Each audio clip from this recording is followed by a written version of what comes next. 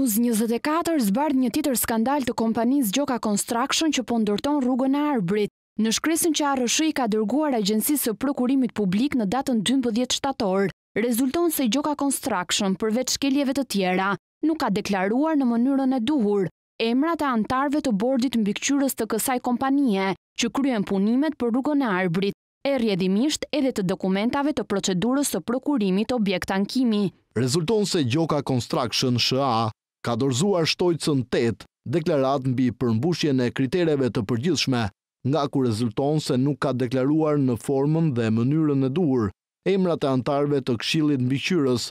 sipas shtojtësës 8 të dokumentave standarde të tenderit dhe rrjedhimisht edhe të dokumentave të procedurës së prokurimit objekt ankimi.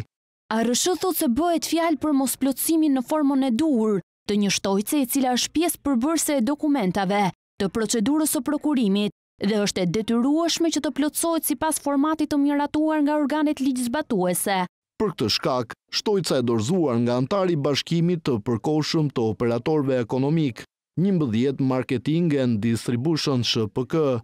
nuk konsiderohet e rregullt pasi nuk përmban të gjithë elementët e nevojshëm dhe të detyrueshëm për t'u plotësuar. Grupi i punës i ngritur nga ARSH në përbërje të së cilit janë 4 inxhinier, kanë dalë në përfundimin se dokumentacioni administrativ ligjor kualifikues i paraqitur nga Gjoka Construction dhe operatorët e tjerë nuk është i plot dhe nuk përputhet me kriteret e veçanta të kualifikimit.